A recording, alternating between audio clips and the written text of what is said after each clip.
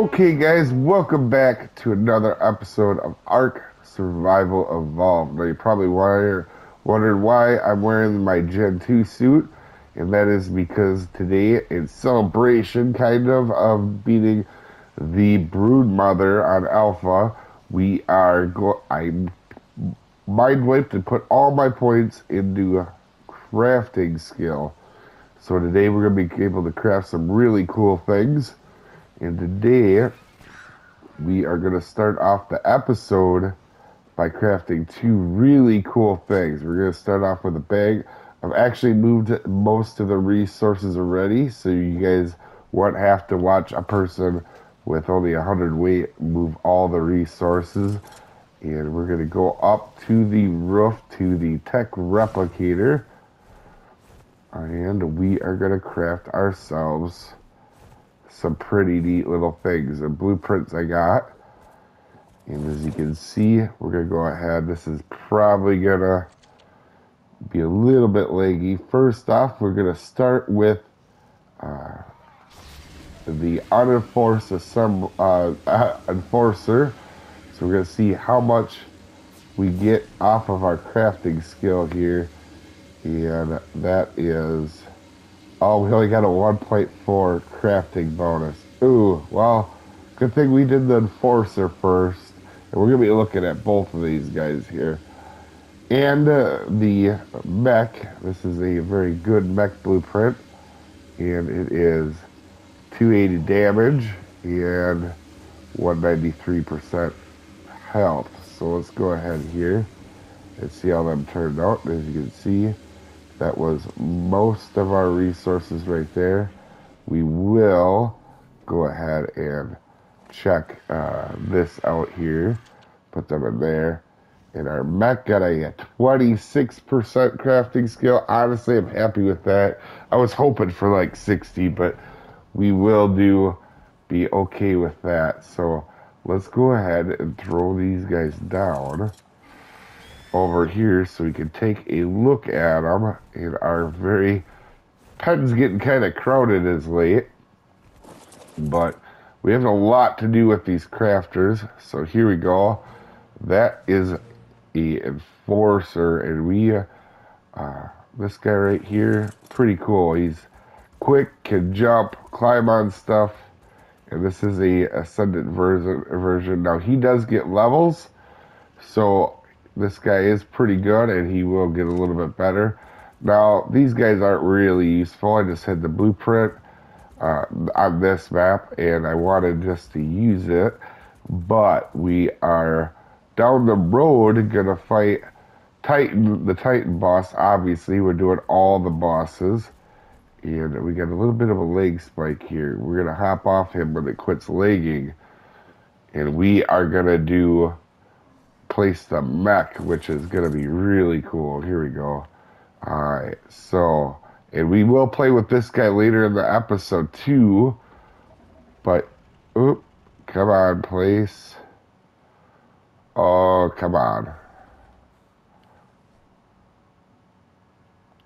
It looks like we have a little bit of lag here again. Alright, I will be right back. Alright, and we'll back up, and this is what he looks like, guys. And he had he was a 212 blueprint, and now he is a 248, so that crafting skill was really good for us. He's at almost 400 melee. Now these guys you can't actually level up. As you can see, he's getting no XP, so there will not be any leveling up deals. Now we have some stuff for him that we're going to take a look at. And actually, we could do that right now. We'll fight him later with them and later in the episode, and we'll paint him different colors because obviously, so you guys know, the red is not going to cut it for us. And then we'll also compare him to a plain mech too, as I will craft one of them up. Alright, so this is a normal mech right here. As you can see the stats, this is a base one that you could normally craft without a blueprint. It is level 51, 14,000 health, 181% damage, 2,000 stam. So let's go over here and look at that. Oh, that's his other foot. And our guy has almost 3 times the health, 3 times the stamina, some insane weight. And, all right, that's not it. We're also going to craft this one as well and see how that one turns out as well. Holy cow, this one did not turn out bad either. We got 50% crafting bonus. And we're going to do another one. How'd it turn out? Not too bad.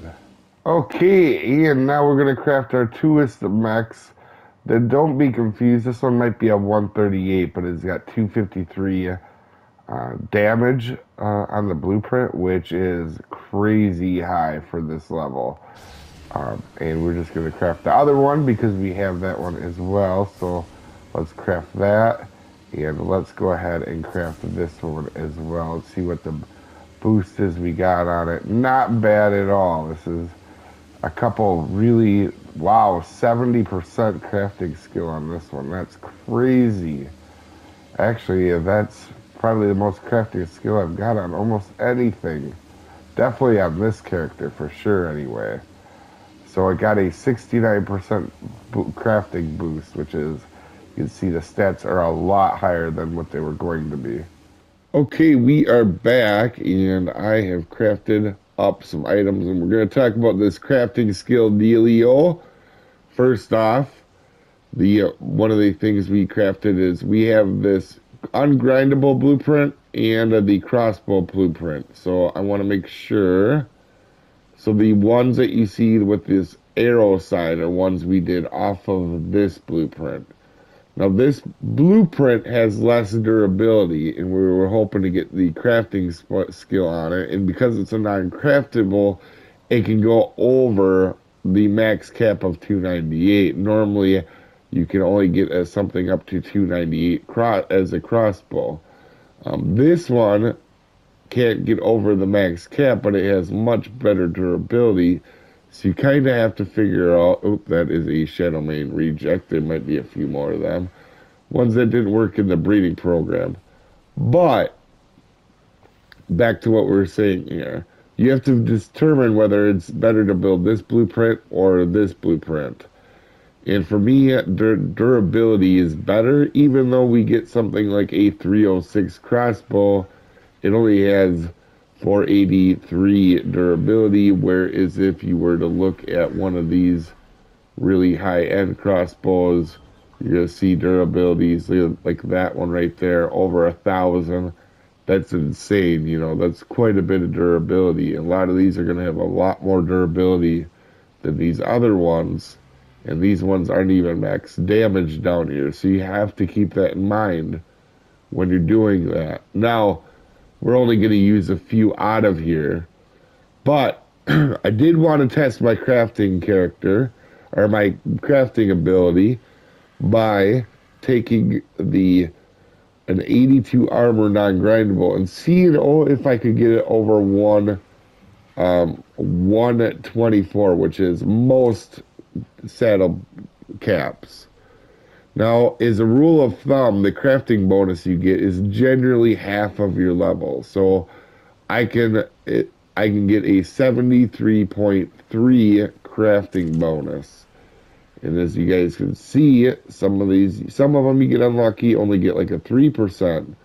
But other ones, like, for example, this one was a 72.1.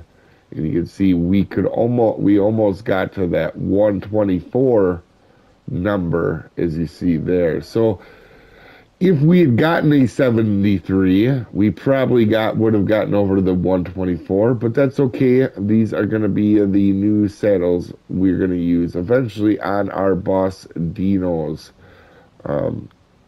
So that being said, guys, what we're going to do here now is I'm going to sort these out. And I think we're going to take a break from crafting saddles, and we're going to work on our recipes. Okay, we are going to be looking at how to make a recipe correctly. So So you need to use the cookie pot. That's the only way to do it. Now, whether you're doing food or drink, this will help you out. But anyway, as you can see, this is our old recipe we made a long time ago on the Let's Play series.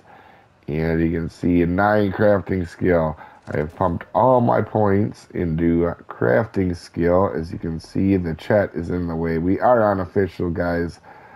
But there it is, 1555. And as you go over here, you can see this one, we were only like level 90 when I made that. And what you're going to want to do is this. So you're always going to get the same number. I'm going to show you this here. 15.5, 15.5, same food, same health, you know what I mean, same everything. The one thing though is, focal chili doesn't help blueprints or crafting in any other way, but it actually does help you with your recipes. As you can see here, this one was made without the recipes and I lost 1 point on it. So make sure you have taken your recipe and you want to put a note in here, highlight it, and then make a recipe. Whatever you are doing, guys, your end game goal is you're probably going to want to test it out, so we're not going to color it, but you can see you can pick different things here. See, this is a drink, this is food, and you can actually make different ones as well. We're not going to be doing, or I'm not too worried about it, but you can switch your foods. But I'm just showing you guys how to do it correctly. You can color each region like this, and let's do one as maybe green, so you can see you can get pretty fancy with it. But generally, your normal food that you're going for, you're going to want to try to get 100 food or 100 water, unless you're a crazy person and have more than 100 water or food. Now, if you're trying to make some cave things that are recipes that are going to be good in caves, there's other things that can help you out, like element dust, and you just play around. You put stuff in there. Now, as you can see, our old recipe was made with cooked meat, and it took 10 cooked meat to get our over 100 food. As you can see now, this recipe's already pre-made. We can now do it with 6. So crafting skill and your levels play a huge role in getting it there. For this one, we're going to make that recipe. We're going to do the food, and you're going to see exactly, we're just going to do it with 6 raw meat. And like I said, if you were doing it for the drink, berries are probably your best starting point. And if you're going to do caves, you can add stuff like element dust to these recipes to help you out with health and stamina, or with stims and stuff like that. You just want to play around and see what is right for you. I can't tell you what is going to be right for you. I generally always use raw meat or cooked meat for my food.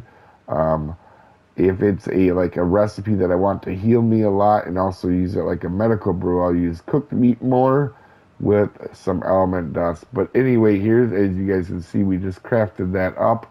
And you can see right there, that is the one. This was our one without the focal chili, just to show you that it didn't. You do want focal chili, but you can see it is the same as the others.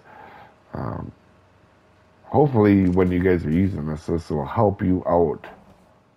Alright, so we crafted a bunch of stuff. A lot of it, as you can see, went into here for extra gear. But this is the best of the best that I crafted. We got a full max set of ghillie, and as you can see by this blueprint, this Giga one, 24,000 hide, 12,000 fiber, and 4,000 metal is not super cheap, but it's not too bad either. And we got super lucky. And every Giga saddle we crafted was 124. Also, just because I want to be a dork, I crafted a slingshot. They're fun to use once in a while. So here are our long necks. We got one. We got one right here. This is one I had, but I didn't even know I had it, and it had more durability, so we're gonna be using that. And our gear, all with over 1,000 durability. Crazy. Some of this has 1,200. and that will be super helpful. Oh, I think I have my chess piece over in here.